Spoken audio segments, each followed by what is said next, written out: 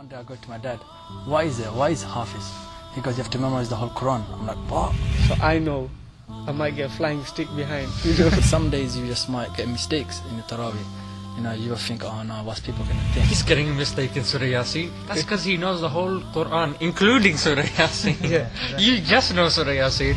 Somehow, somewhere down in my life, I must have done something wrong, which Allah is showing to the public in some kind of sense in Taraweeh. People try to correct from the back saf, people correct from the wudu khana even. Some days, the whole day, you thinking, oh, I'm going to struggle today in Taraweeh. But when Taraweeh comes, you think, oh, what happened?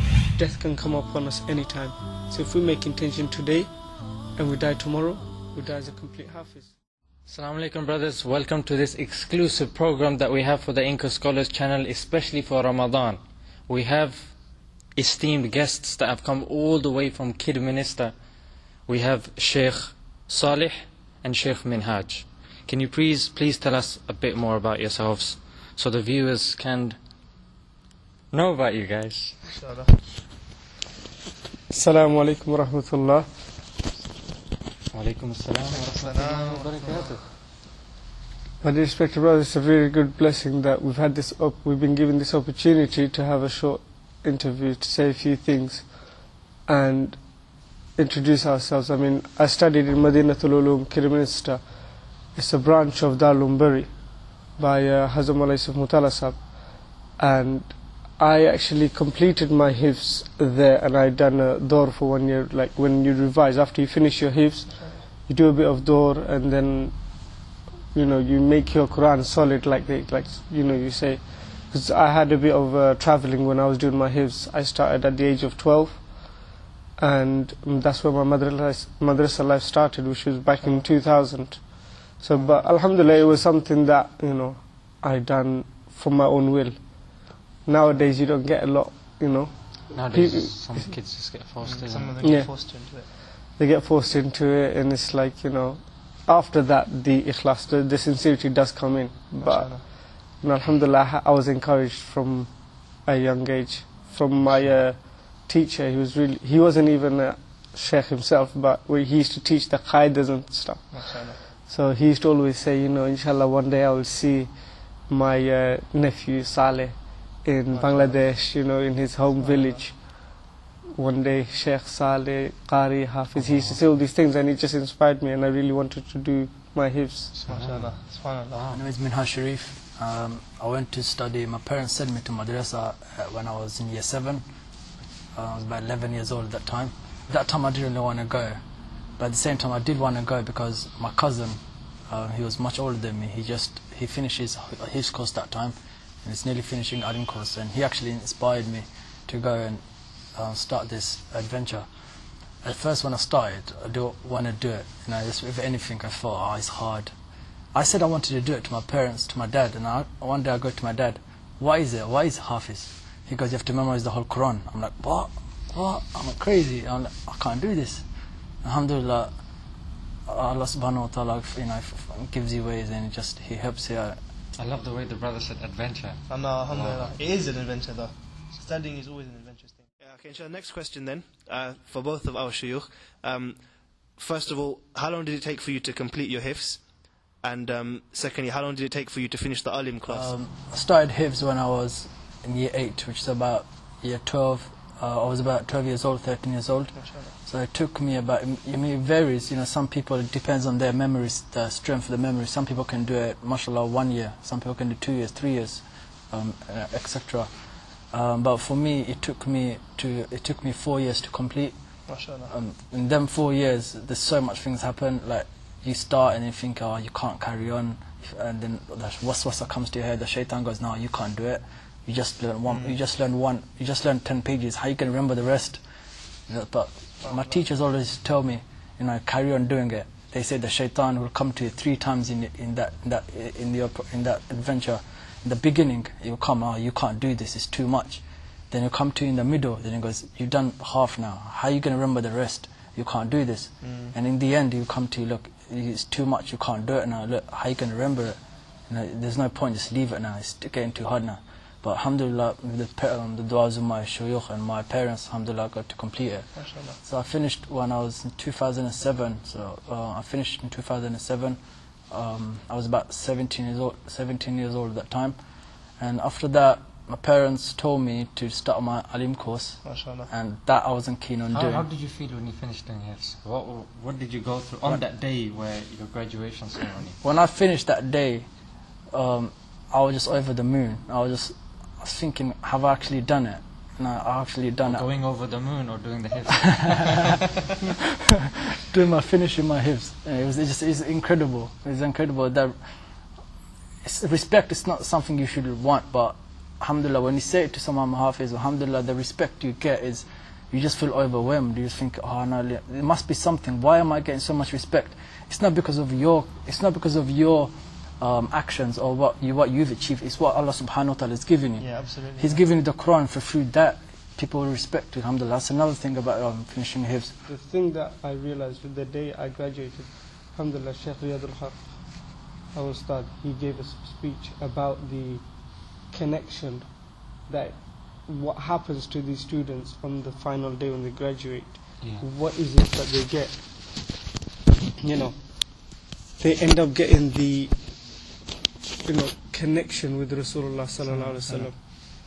That they, like we have a family tree and everything.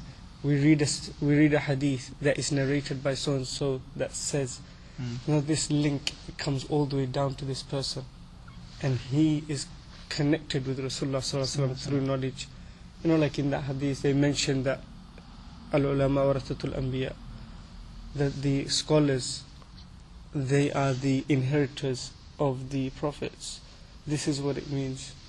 And that's the most spiritual thing that actually got to me after I graduated. That it's not respecting me, but if anyone does respect me, they're respecting this chain that I've got connected to Rasulullah sallallahu alaihi wasallam. That's what it is. And then, Deep. So now that we're in Ramadan season, and Taraweeh and fasting, now you guys, for us praying the Taraweeh, it can be a bit challenging, but subhanAllah, it doesn't even occur to us that there are shuyukh that are actually leading the Taraweeh. So your entire day goes in preparing for that Taraweeh. So my question is, how long does it take to prepare for the Taraweeh prayer? And what do you have to go through? well, what do we have to go through? I mean, every individual, they're all separate, different. They have their own strategies. They have their own ways to learn. With Quran, I've asked a few people myself, how do you prepare? Some people, they break it down into rukus. Some people break it down into, quarters, pages. People, some people, even myself, just keep on reading it until you know it, and just close the Quran when you think you know it. Read it through. If you can read it without any mistakes, then you just go and pray to your partner. Do you have sessions like you say in half an hour? I'll do this amount and then I'll take a rest, or do you just try to do all of it? The preparation is basically for myself straight after Fajr. Okay. I just read through it. First I'll read through the whole Taraweeh part. The full 20 rakats, I'll read through it, that whatever we're going to read the next day, get a grasp of it, and then I'll focus on my part solely. Okay. And then what happens, I'll just read it through. After Dhuhr, before Dhuhr, I'll wake up, read it again. After Dhuhr, that's when you actually memorize. Well, myself, I actually memorize it completely. It's all there, but it's just bringing it all back into fluency. And then after that, rest for a bit. If you need to do things, go out, whatever, get a bit of fresh air, refresh your mind. And then before Asr, sit down, read. After Asr is the best time to read. You see a lot of people, they'll be doing dhikr, the adhkars, tasbihats and things like that. This is the main time where you focus and you feel like a lot goes through. And what you do is just read to one another. Close the Quran, go through it. It's amazing at that time because you can do it without no mistakes. Subhanallah. That time is like, I don't know, when you recite to each other, no mistakes. Sometimes what happens when you get to the musalla, that's when it, kind of creeps in. We'll get it to changes. that afterwards, But we'll get to that, inshallah. Yeah. I mean, with the Taraweeh experience, like preparation, you need to concentrate. I mean, it's not, we can't take it as a joke at all. It's a responsibility. But at the same time, you know, when it's over, you enjoy the whole thing. You look back at it and you think, at least, I had the opportunity to make something of my Ramadan. And alongside all of this, the amount of khatam Quran completions you can do is amazing. Yeah, that brings us to my next question, inshallah. What does it actually feel like when you're up there on the musalla? Because there's a few hufaaz who I've spoken to where they've said that they've learned whatever they have to learn, and then when it actually comes up to praying it, when you're on the musalla with so many people, just the stress, knowing that the entire congregation's salah is dependent upon you, having it's a big burden to have on your shoulders. So I mean, what does it feel like when you're actually up there? Because some people get stage fright, your mind might go blank. It's it's a big responsibility. So if you can just share, inshallah. Well, for me, when I first started, when you first start with anything, really, you feel really nervous. So I can remember the first time when I stepped on the musalla, I said, Allahu Akbar.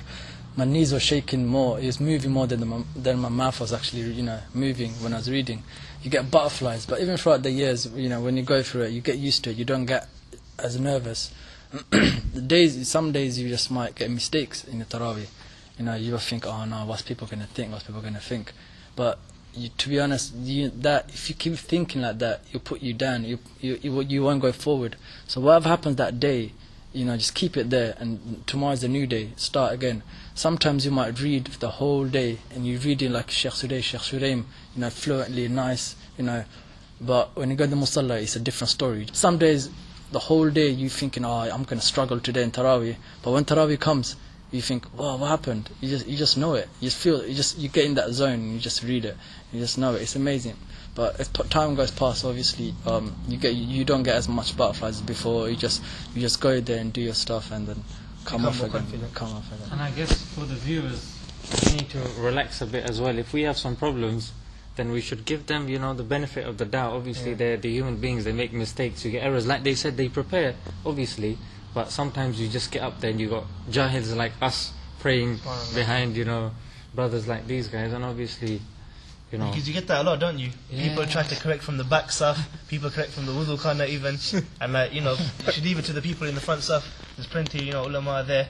Taraweeh finishes and they're like, that was a bit long, wasn't it? Wow. Those comments are the deadly ones. That's part of it, really. All these thoughts that we get. It's a good thing, when you get from the musallis. Sometimes you hear these things. It's actually a lesson. We should take it in ourselves. Turning a negative into a positive. Accepting criticism.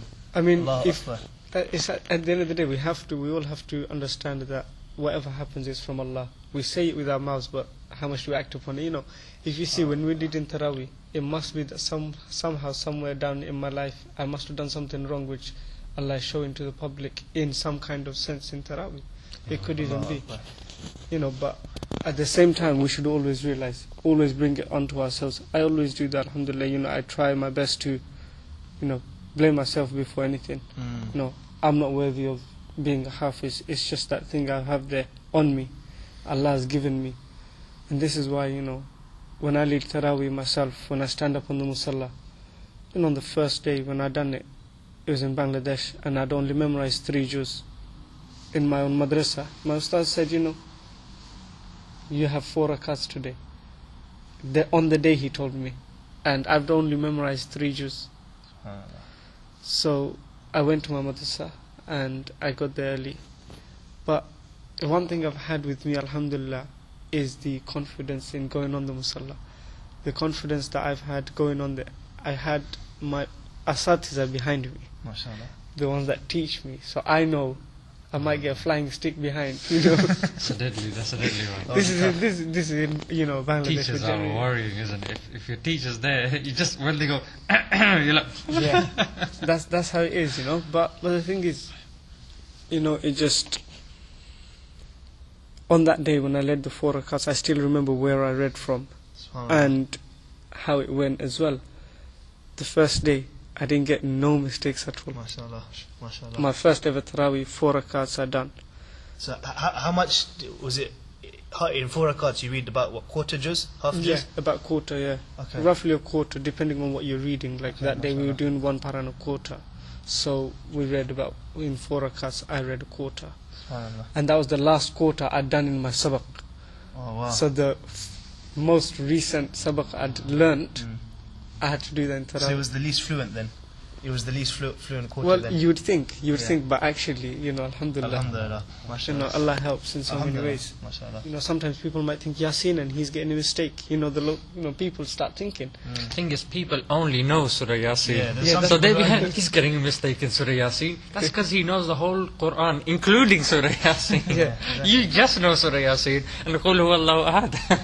This is what happens, It's just the easy surah. People think, because they read it every day. I had a time when I got stuck in Yasin. As soon as I went down for ruku, I was, it's such an easy ayat. How come I got stuck?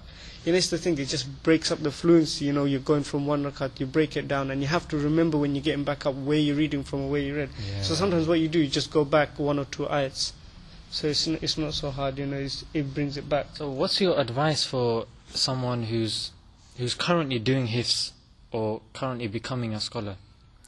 Because obviously they'll get waswasa telling them, stop now, or it's too difficult. Because we hear of a lot of people that drop out halfway through, or I've come across cases where they've literally been there for a month and then they just had enough. Well, it's not so hard for the people that are doing it, because they're on a flow. And at the end of the day, I believe whatever task you start, always think that I'm not going to go until I finish it. Whatever task is, even if you're cooking and it goes wrong, just try and make it nice. So the people that are doing hifz, people that are doing alim class, memorizing the Quran is such a blessing from Allah subhanahu wa ta'ala. The support you get is amazing. So my main advice would be, never give up, have a set routine. And most importantly is that before you start, do wudu properly. Number 2 is pray 2 rakats salatul hajjah before, and ask Allah subhanahu wa ta'ala, oh Allah, make it easy for me. We hear about that dua all the time. Rabbi zidni ilma, Rabbi yassir wa la tu'assir wa tamim bi khair, Rabbi shrah li sadri. We read that dua, and Allah works in so many ways we can't even imagine. So what we do is we always do this amal. My ustad, he tells us, he never even taught us Quran tarjama, the translation of the Quran, without doing this. Wudu properly, and then he prays 2 rakats, and then he will come and teach us. This is what he said. And he said, even memorizing, when you're memorizing this Quran, respect it so much, so prepare yourself for it. Don't just go in, come run home from school, and then people that do 5 to 7 maktab and stuff. Even the kids, we should teach them. The parents, whoever's listening as well, the parents encourage your children. You should do it like that, act upon this every day, and Allah will help you. Because we say Allah helps, then Allah surely helps in every single way that we can do it. My advice would be to those who's doing it at the moment, carry on doing it, because you might think it's hard, but anything else in life is also hard. You go into school, you do your GCSEs, you do your A-levels, you go into university, your degrees, PhD, masters. It's all hard, we all know it.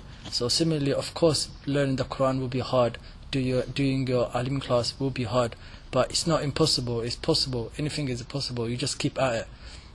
Obviously you do what you have to do, but at the same time you also pray to Allah, because at the end of the day it's Him who gives you that knowledge. The light enters the heart, and the main thing is to refrain from sins. Each time we sin, a little black dot comes on our heart. Sin is something dark. So more sin you do, if you do sins and your heart becomes black, then how do you expect light to enter it? So istighfar is the main thingy. Wuzu is the main one of the main commodities. So we should do this. It's very important. Our tahara is a lot of kitabs, a lot of books you see. It says it starts with the chapter Kitab al-Tahara. It's important because we can do everything. We can do ibadat, we can do salah, but if we're not clean, if we're not pure, then that will be accepted. So that's why tahara is the main thingy. And of course, all the time you keep at it. Your family, your friends, they all encourage you. It's all there. But it's up to you how strong you are in that.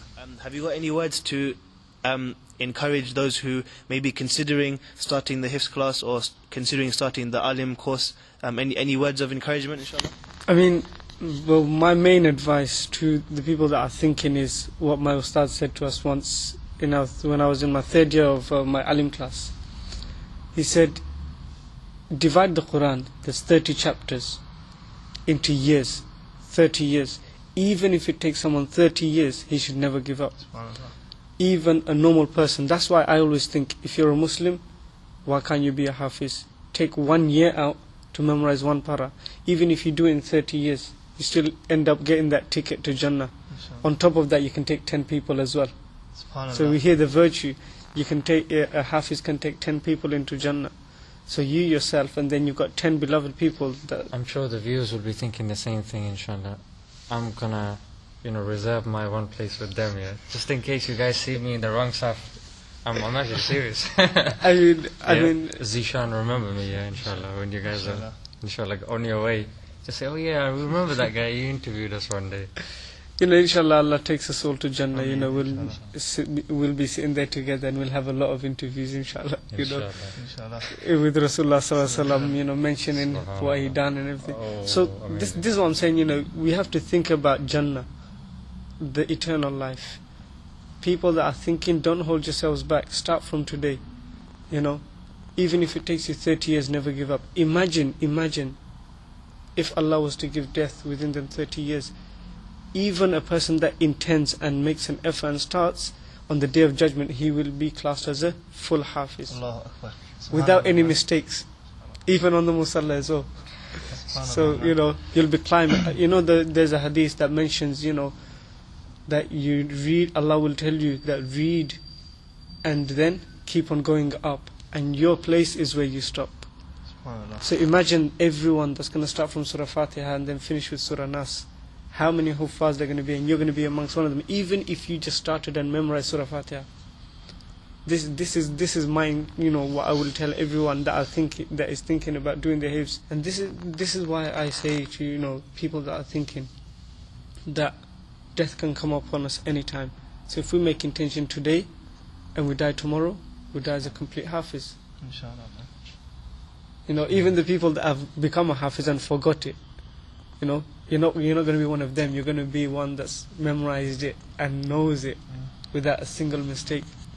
So keep on going. That's my advice. Before we leave, just some closing advice for brothers that have learnt the Quran and are not doing as much revision as they should. What can you say regarding that? Well, my advice with the people that are already Hafiz, alhamdulillah, and the people... Even if it means like hifz of a juz. Yeah, even the 10 surahs, don't think you're not some kind of Hafiz, people, the surahs that we pray in our salah, even them, always keep it going. We should always remember that we need to revise all the time. People that are Hafiz, people that have gone halfway, people that have done 5 juz, 1 juz, whatever you've memorized, always make it a part of your routine every single day to recite a portion or recite something. And there's so many virtues, when someone recites 100 ayahs throughout the day, 100 verses, then they're not counted amongst the ghafilin. So we should at least try and fulfill the rights of the Quran. The people that have become a Hafiz, and we should make sure that we never forget it, whatever happens, because there's so many warnings. And we've heard about the hadith, the viewers that don't know as well, that the Quran runs away from a believer just as though a camel would when it's off his reins. So imagine how fast it can run away from us. Always keep it close to us. The people that are married, with their wives and things like that, they're so into their love. This is the love we should have with the Quran. Ask yourself, do you love the Quran more than you love your wife and your family? We should ask ourselves, this is what we need to do. This is my advice to everyone that is becoming a Hafiz or not.